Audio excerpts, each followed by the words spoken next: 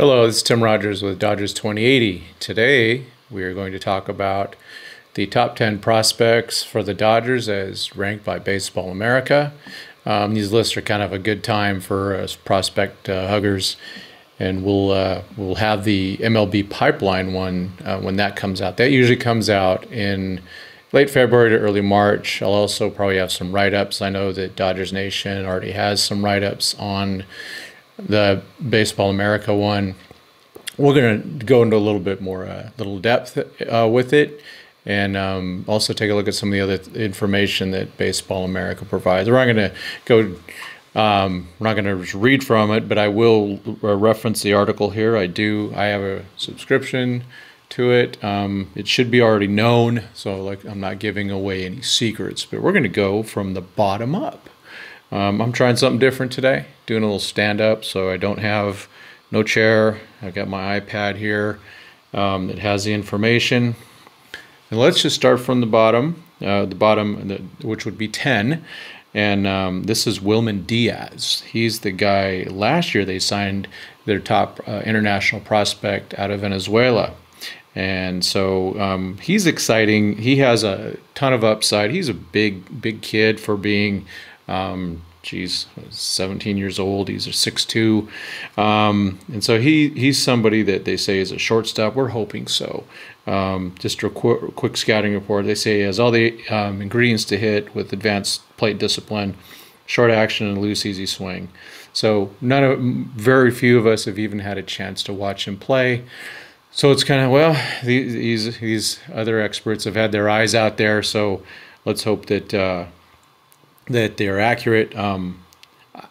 Personally, I think just based on the extreme risk of him, I would actually have him higher just for fun. But that's me. I think that he's a guy that we're going to see. It's going to be out 4 or 5 years, though. Maybe 3 or 4. How about that? The next one, number 9, is Andre Jackson. Andre, of course, debuted with the Dodgers last year.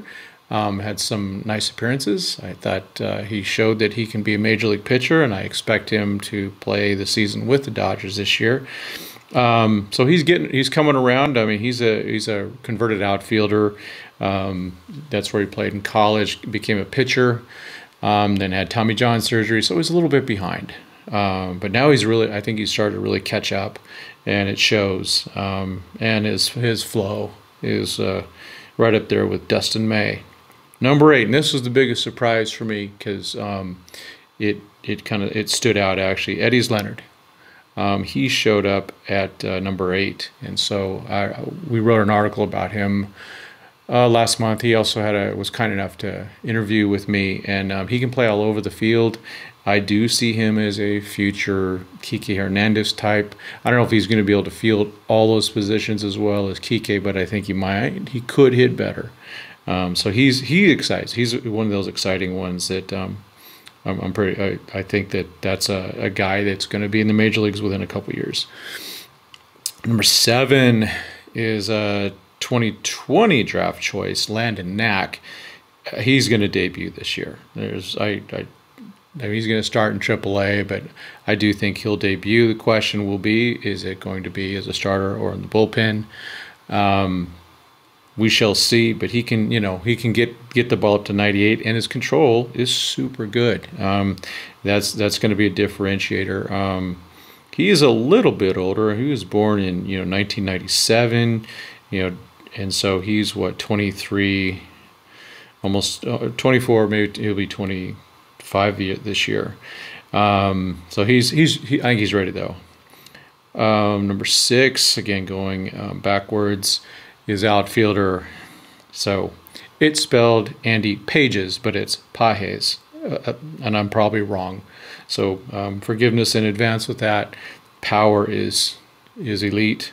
He can mash, and so he's just growing. He's still growing into being a baseball player. He's still a young guy. He's just turned 21. He definitely will, see a lot of time in AA.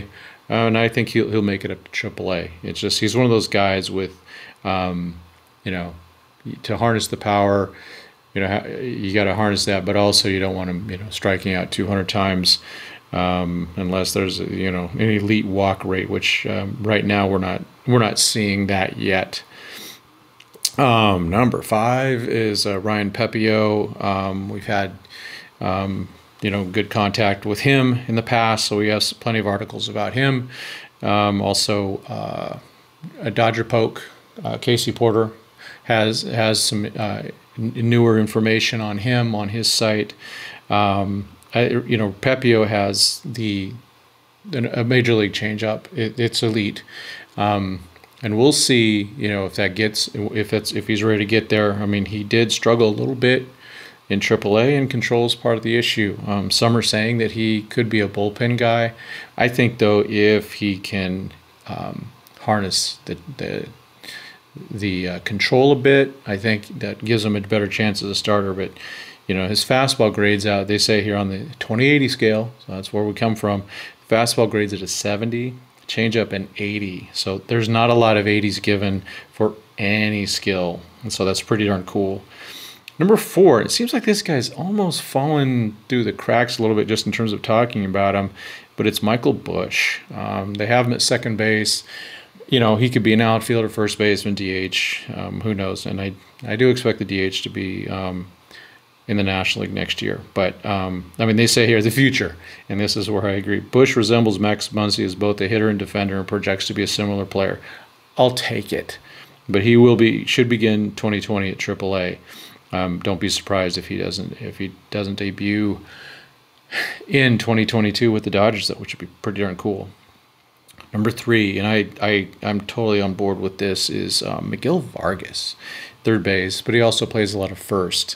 I really hope he can play third base because he will be the answer.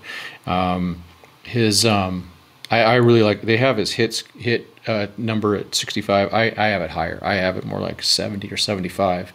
I think he's going to be. I know people don't care about batting average, but it's still a good little number. I think he's going to be a consistent 300 hitter in the major leagues and maybe even higher. And I've said it before, and it's a tough comparison, but if you go way back in the day, another Miguel Cabrera, when he was thinner, I think there's some comparisons there in terms of the hit.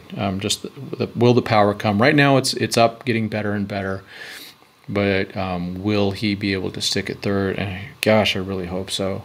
If he does, that's a game changer, to be honest, for the whole organization. Then you don't have to worry about a third baseman after JT's done. Numero dos, Bobby Miller, our first pick in 2020. He's dynamic. If you watch him pitch, you can see that, how that, the action and everything. He's really fun to watch. He's a big kid. And he's 20, he'll be 23 in April. And they still, one of the things is, just the lack of, he came from college, basically, did some work, but it was during the pandemic. Last year he threw, I think he's got a total 57 innings in the minors, so there's a ways to go in terms of building him up. He probably will start at AA, but he could go in AAA, and I can see him making a contribution in the bullpen by the end of the year. We'll see about that. I mean, like with any pitcher, command, but they have him, his fastball is a 70, which is really good. But in slider is a 50, but then curveball 60 and a changeup is 60, and his control is a 50. So that's still above average. That's going to need to improve.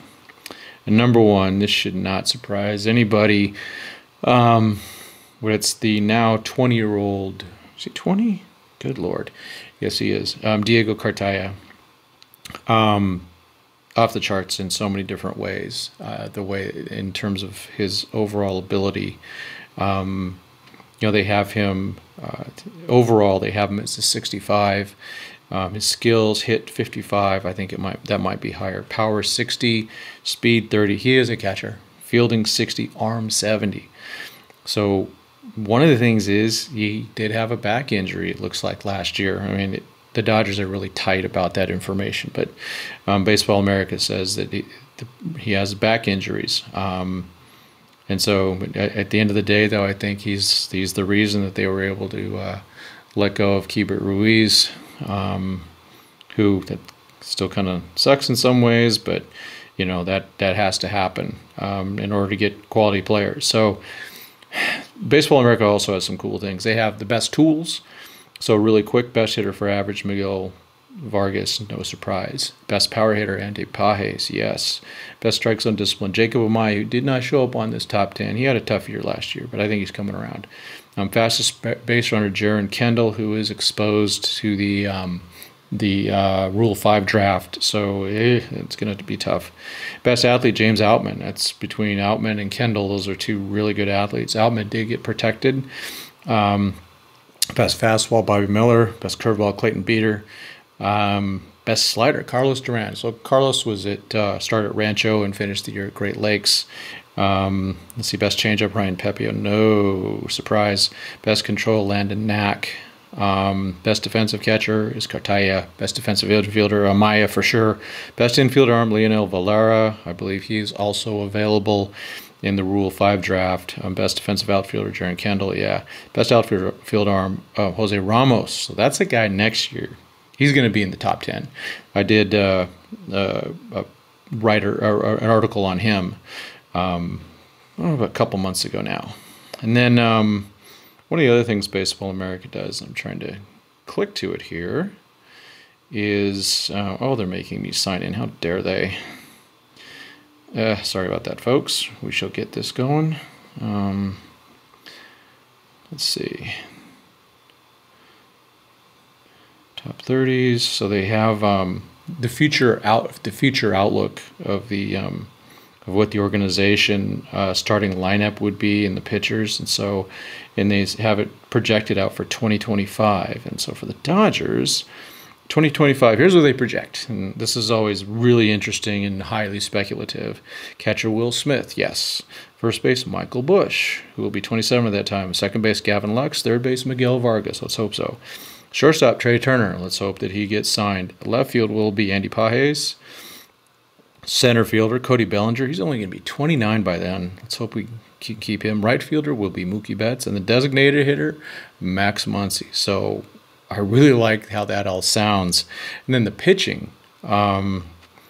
This sounds pretty good in my opinion too. But number 1, starter will be Walker Buehler.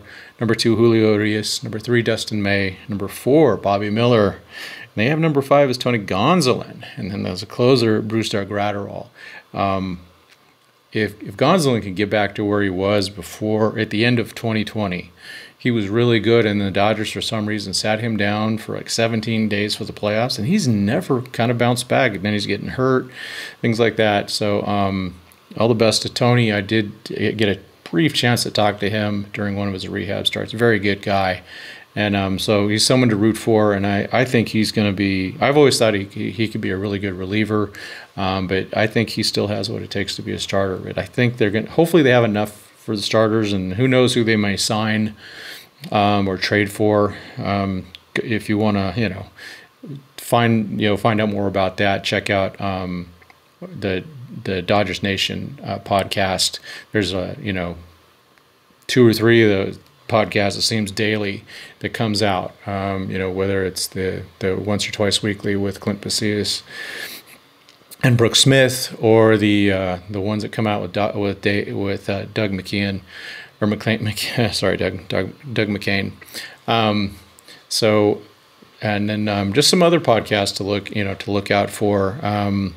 The Locked On Dodgers guys, they have a similar podcast to what I just did. I have not listened to theirs yet because I don't want to steal from them. They're good guys. I know both Jeff and Vince, and they do good work. So I would watch that. I'm going to watch it later tonight after I've published this one, and then also, of course, our own Dodger Pope, Casey Porter. So I would follow those and keep up with them. It's good, fun, positive things. It covers a lot of different types of things. Some of it's serious, some of it's not so serious. I mean, especially with Clint and Brooke, they have a good time.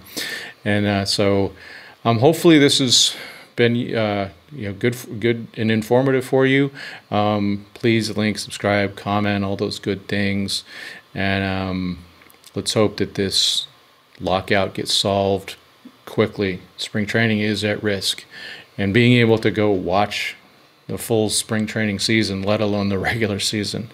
A lot of us go out there to Camelback to watch the Dodgers, and it's a great time. Let's hope they get their act together. And I'm going to end this with the only appropriate thing talking about that is fire Rob Manfred. All right, have a good one.